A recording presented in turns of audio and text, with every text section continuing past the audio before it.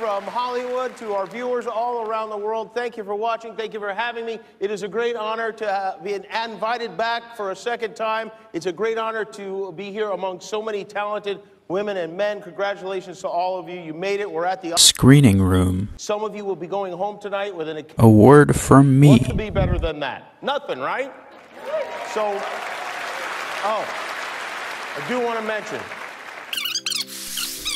That right there is the sound of you not having to hear Jimmy Kimmel anymore. Isn't it glorious? Now, the Oscars are tonight, and I support Matt Damon, even though he is sadly not nominated for Best Actor, even though he deserves it. Anyways, for us cinephiles, Oscars are like Christmas morning come early. Technically a month late, depending on how you look at it. Now, this award show is the cream of the crop, comes with the best performances, really great monologues. Studios put a lot of money into this, because winning an award means they can really beef up all their trailers and marketing for all their new movies with these added taglines like Golden Globe nominee and Academy Award winning director, etc., etc. It's all a big business, and so is the process of campaigning for these awards. If you want a deep dive on the campaign process, strongly suggest watching Adam Ruins Everything. He has an episode that covers the entire thing. You can find it on YouTube. And on that note, let's cue the intro. My name is Siddu, and welcome to the screening room.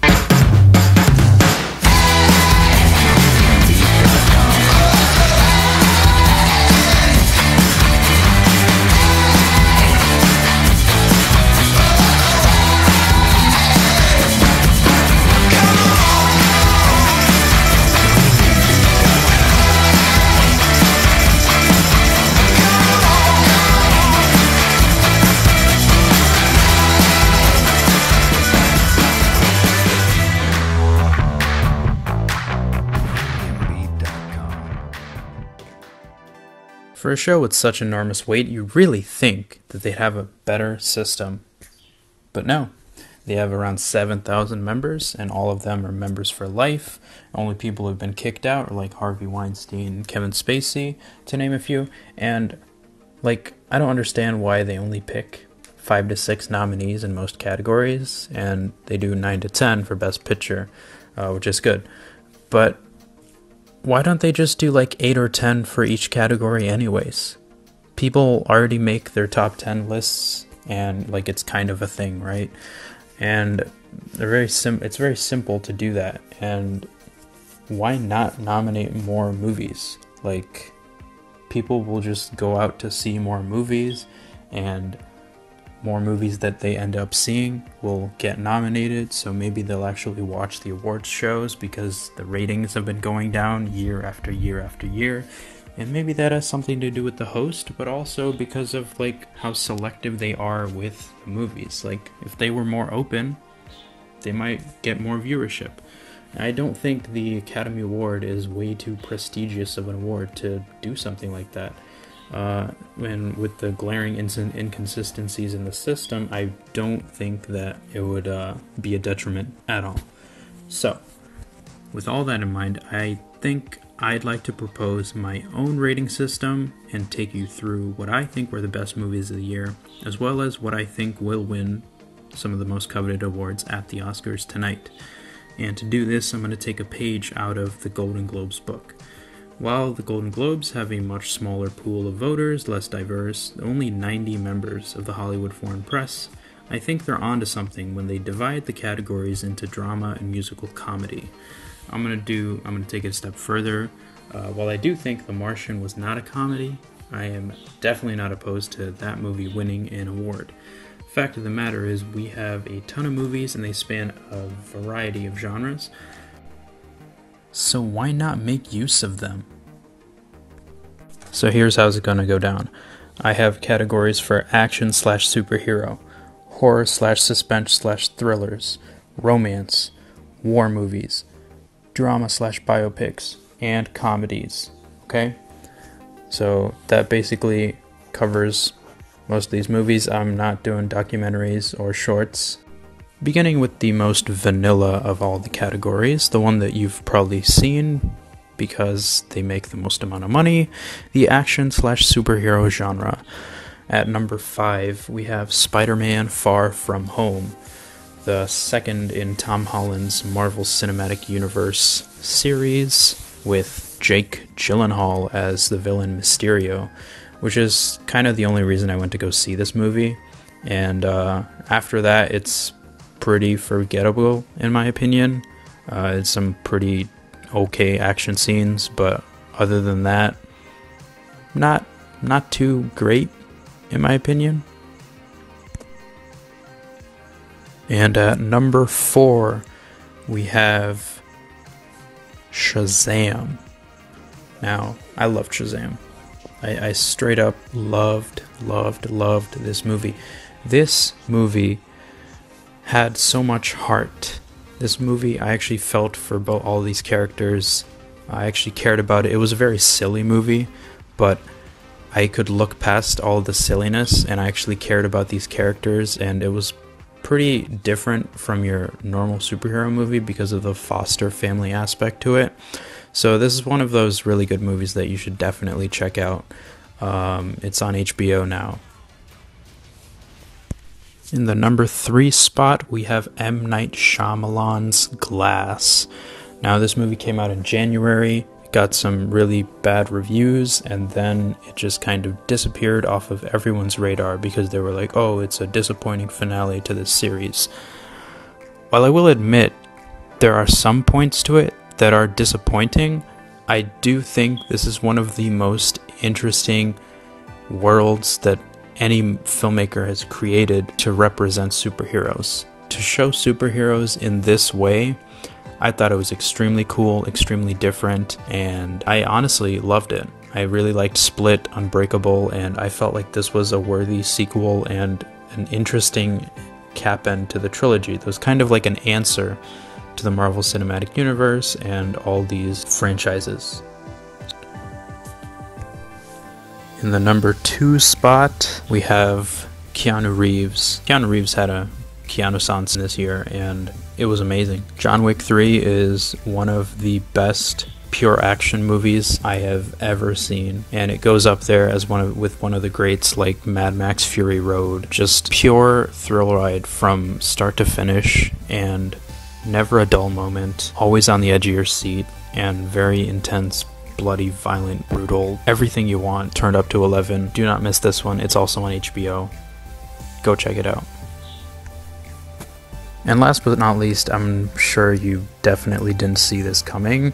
Avengers Endgame, just a little movie that's kind of the biggest movie ever at this point. I still like Avatar more than this, but Avengers Endgame made a lot of money. You already know, it's great. You've probably already seen it like 5 times already, who knows.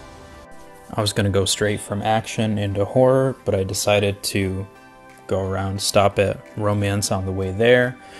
This movie's a masterpiece, like hands down. I find it really weird that when we live in a time where people kind of try to outwoke one another like it's some sort of competition, these LGBTQ stories are still very niche and they rarely get their time in the spotlight. Like for every Call Me By Your Name, there's so many other like straight romances. And honestly, it's hard to find this movie because it hasn't come out in the United States. Kind of have to watch it illegally, but you owe it to yourself to watch this. It is so emotionally devastating. It's heart-wrenchingly beautiful. Every frame is literally like a painting. This movie is like, it's called Portrait, and I love it. It's absolutely stunning to look at, and if you have at all taken French or are going to, you just use it as an excuse to watch this movie, because I mean, you shouldn't need an excuse, like this should be reason enough, but just go watch it. You'll float too. You'll float too. You'll float too. You'll float too. You'll float too. You'll float too. You'll float too. You'll float too. You'll float too. You'll float too. You'll float too. You'll float too. You'll float too.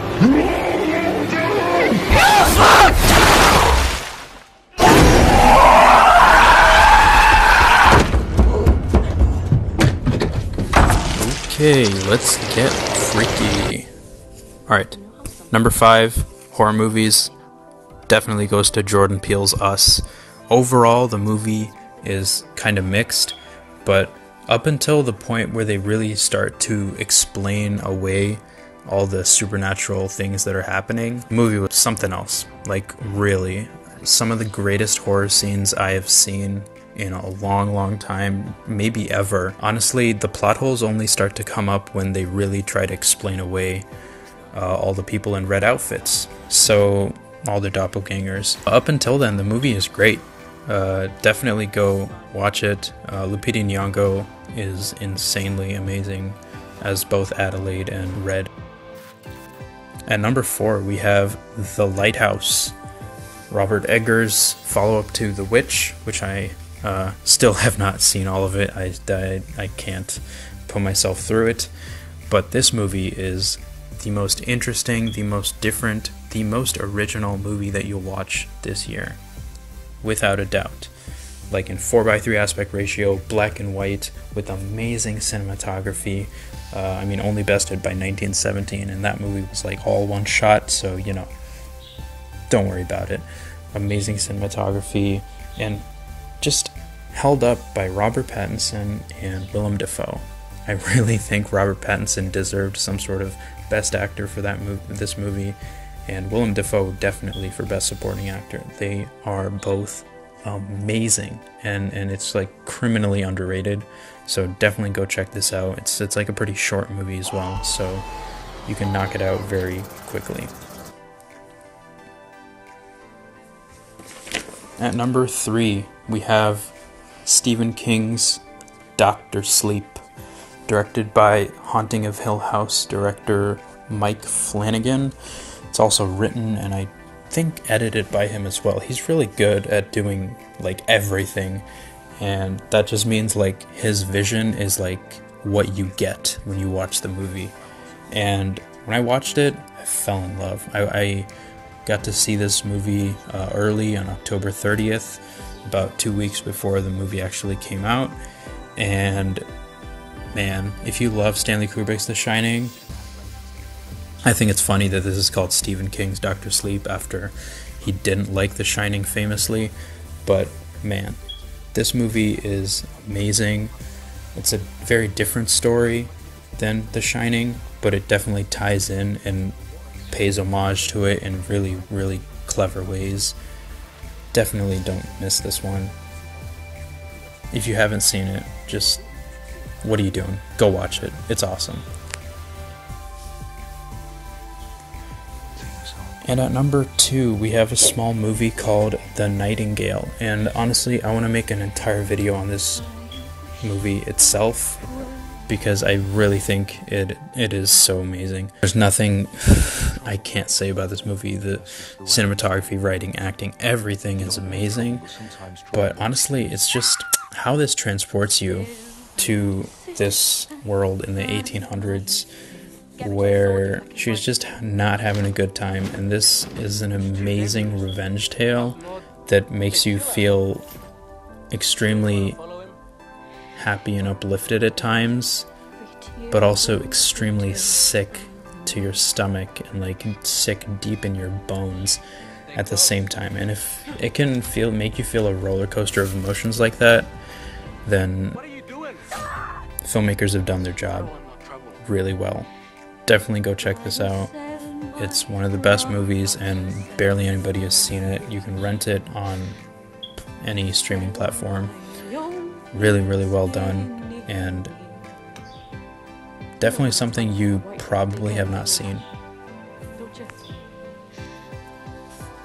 And finally, the best horror movie of the year was definitely Midsommar. And if you have a option of going to see the director's cut or this one, or the theatrical cut, watch the director's cut. It's about 20 minutes longer, but it adds some really crucial things that just completely flesh out the characters and deepen all of the relationships in between them. This is an epic. Like, I thought Hereditary was good, but Midsommar, if you watch the director's cut, you will understand how amazing of a filmmaker Ari Aster really is. So that's it for horror. Been a really good year for horror, and got more to come next year. Halloween sequel, The Lodge, lots of things to look forward to. Alright, I'm gonna come out and say it. Best war movie of the year was 1917. It's pretty much the only war movie we saw, other than I think The Last Full Measure, which I haven't seen. I think it just came out. Best war movie 1917. Without a doubt. Cinematography was amazing. The score is really something special, and I honestly think that Joker has been stealing all the score awards, and Joker's score is awesome too, but 1917 score was amazing. This movie was a visual spectacle, like audio visual spectacle to the nth degree. Really amazing stuff. I truly wish I could have seen it in like a Dolby theater. That would have been the most amazing experience of my life, or something like that, right? Definitely go see this if you haven't. See it in the biggest theater, biggest screen that you can, or try to go for the best sounding theater that you can. Either way, you are definitely in for a treat. And one thing I have to say is it looks like this movie might win Best Picture. I don't think it should. It won the Best Drama at the Golden Globes, but honestly, I don't consider this movie like a best drama. It can certainly sweep all of the technical awards because technically it's amazing, but it just doesn't have like the story and doesn't have the real movie like quality that most of these movies really had in terms of a story and characters. It's just like these two guys through the thing, and it's not deep enough in that regard, substance wise, to warrant like a Best Picture. Look, I'm not saying it's easy. I'm not saying you don't gotta think on your feet. Bend a few rules, maybe. But it's worth it. As long as you get the results.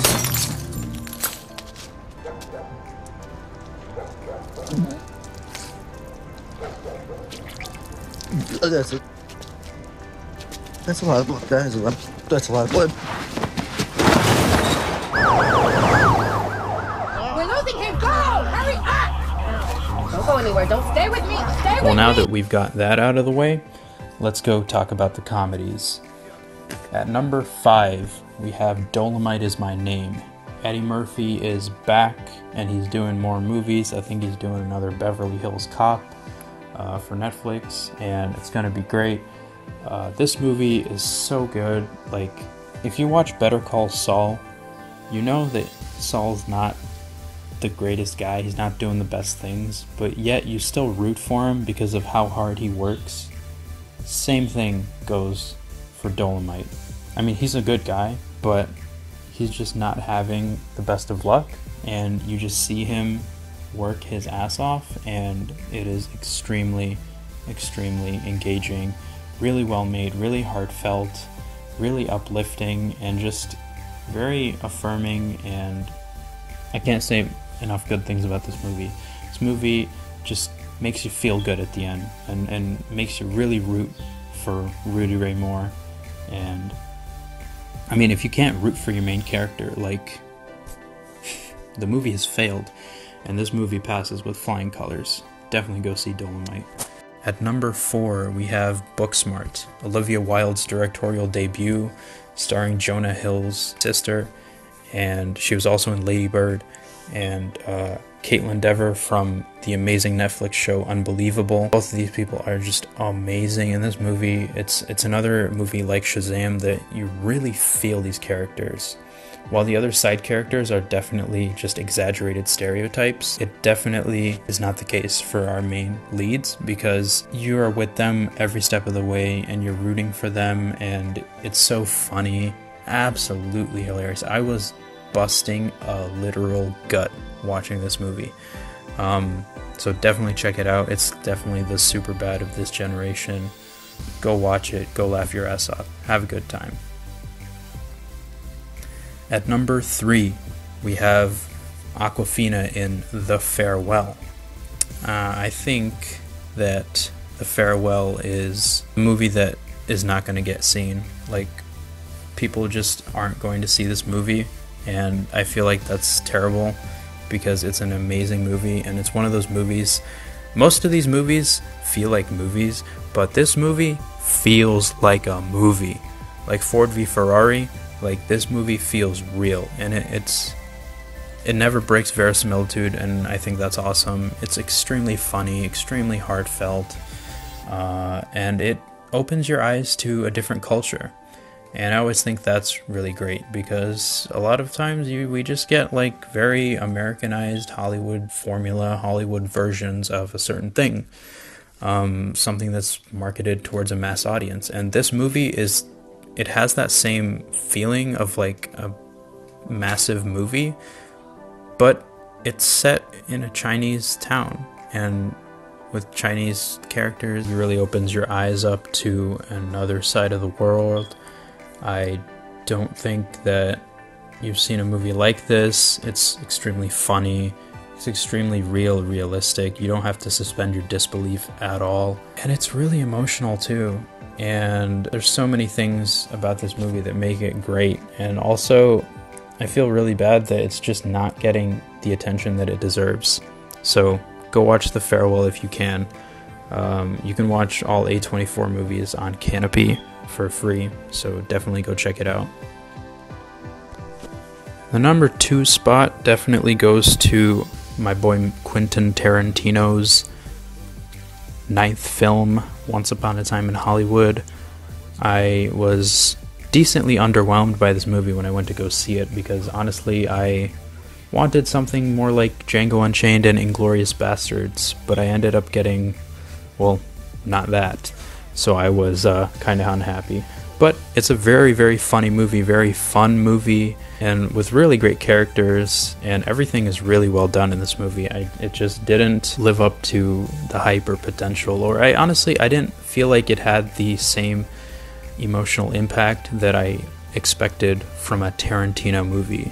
It didn't hook me in like I wanted it to. That being said, I definitely do think Brad Pitt will win Best Supporting Actor for this. He is amazing, so is Leonardo DiCaprio. And the number 1 spot for comedies goes to the murder mystery movie Knives Out. This movie was a hoot. I went to go see this with my parents on a Thursday night opening. It was an early screening, and I was extremely surprised to see that the movie theater was pretty much packed. And that's pretty rare for a Thursday night. It was Rian Johnson, and I guess people were like, hey, he made Star Wars, and I like Star Wars, so I'll go see this. Or also, I mean, the movie looked great, and I went to go see it, and it's awesome. Like, the entire theater was just laughing their asses off, just non-stop. This movie is extremely clever. The writing is so layered. It's like an onion. There's so many layers. You just peel it and peel it and peel it, and there's one more layer. Amazing. I really do think that this should win the Best Original Screenplay. If not, it'll probably go to like Quentin Tarantino or something. Okay, now that the comedies are done, it's time to get serious. These are my top 5 for the best drama/biopic movies of 2019. At number 5, we have Joker. Joaquin Phoenix, you should win Best Actor for this. I really hope it's you. Otherwise, I could definitely see either Adam Driver or Antonio Banderas in a upset that was like, it'll be talked about as the biggest snub ever for like 20 years to come or whatever, you know? This movie's awesome. Cinematography, score is great. And you really feel for this guy Arthur because of, again, Joaquin's incredible performance. And the movie doesn't work without him. And, like, he carries the entire thing. Nothing more to say. You've probably already seen Joker. Or if you haven't, definitely watch it. You are going to miss out on something special. That's why. The number 4 spot, we have Marriage Story. Written and directed by Noah Baumbach. Just, this movie definitely broke me.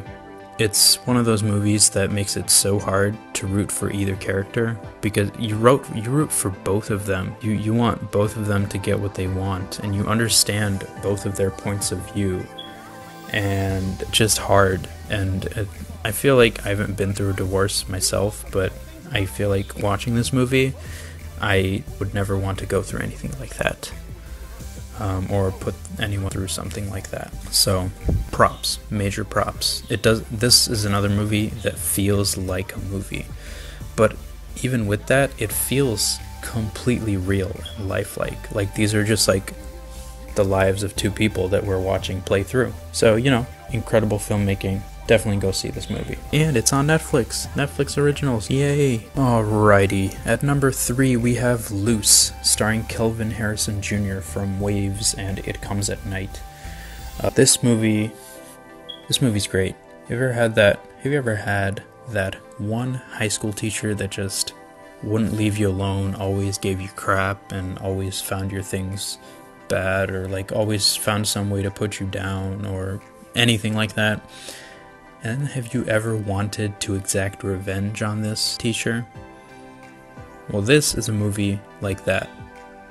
Almost exactly like that, but it's a psychological thriller set in high school.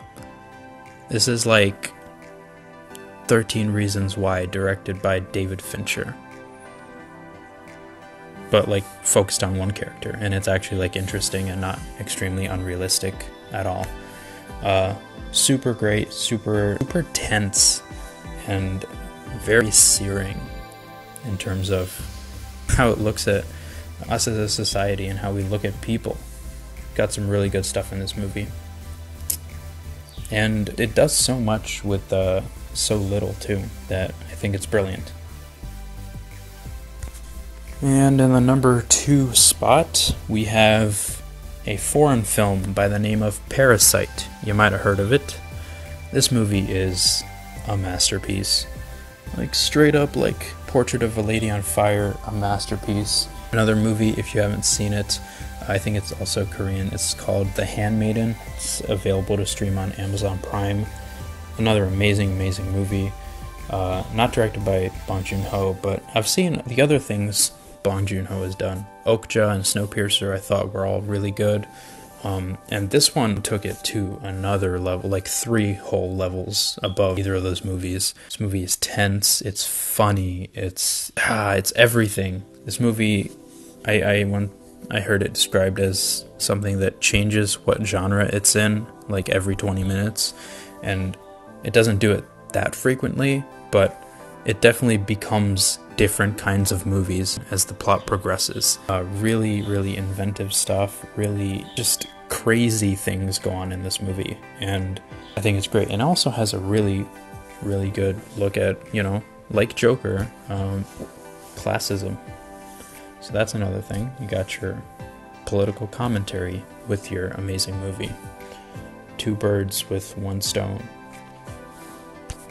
And number 1 on this list, and my personal choice for Best Picture, is Matt Damon and Christian Bale's new car movie called Ford vs. Ferrari. This movie's great. Like, absolutely great. By far the best movie I've seen all of the year. And it's one of those movies that if you start watching it at any point, you're just gonna be sucked in and want to watch all the way through. Like, it sinks its hooks into you. Absolutely amazing, incredibly funny, incredibly heartfelt. Really feel for these characters, and you care about them, you want them to win, and it's extremely, like, it's a feel-good movie, and I don't think there's anything wrong about that. All around top-notch movie, and it feels like a movie that would have come out 20 years ago. Like a good old-fashioned meat and potatoes movie. That's what this movie feels like. Even though I do think Ford vs. Ferrari should win Best Picture, I honestly think, even though 1917 is slated to win because it's been sweeping all of the other awards ceremonies, I think that if a film comes into the Oscars in the lead, like it did La La Land a few years ago, it won't win the Best Picture award. Nothing against 1917, I also don't think it's Best Picture worthy. I think Ford vs. Ferrari, Parasite, maybe Marriage Story, or even Little Women, honestly. They're more conducive to a Best Picture, like an overall amazing movie, as opposed to like 1917 was like amazing in certain aspects. And I found it really lacking in terms of story and character development, which is understandable because of the nature of the film, but also, like, that's just the nature of the film. It's not like Ford vs. Ferrari was a really engaging movie, but just had terrible characters. No, it had amazing characters, but also really engaging. I don't know how engaging 1917 would have been if it wasn't all in one shot, and it might have been something that we would have forgotten about. These are all things to think about. I do, in fact, think that either Ford v. Ferrari or Parasite will win the top award. If it was an upset, maybe Little Women. Little Women's also definitely a good pick for the award. So yeah, those are my thoughts. I hope you like this new ranking system I've come up with. It's definitely a lot more personalized to each genre, gives a lot more movies time to shine, and lets people narrow their picks down. I'm gonna keep doing this. But until next time, let's watch the Oscars and see how correct I was with any of my assumptions or guesses. I know I'll be watching them. Until next time, I'm Siddu, and thank you for joining me in the screening room.